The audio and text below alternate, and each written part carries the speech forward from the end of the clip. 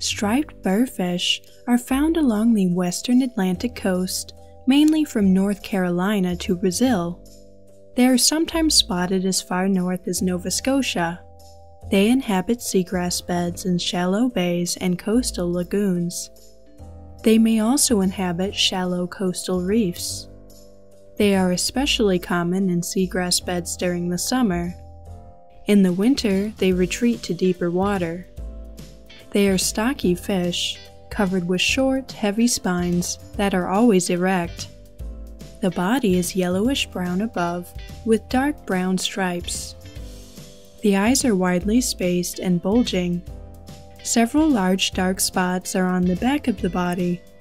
The underside is usually pale.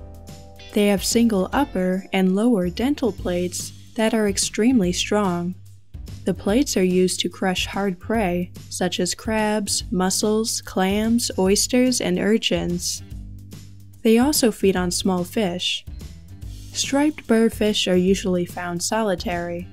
They move by pushing water through their gill openings or by waving their side fins, called pectoral fins, and their tail fin. Adults can grow to 10 inches long. When threatened, they can swell up by taking in water or air. This is done using an organ called the buccal pump.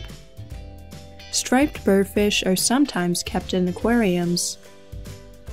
For more marine facts, click the subscribe button.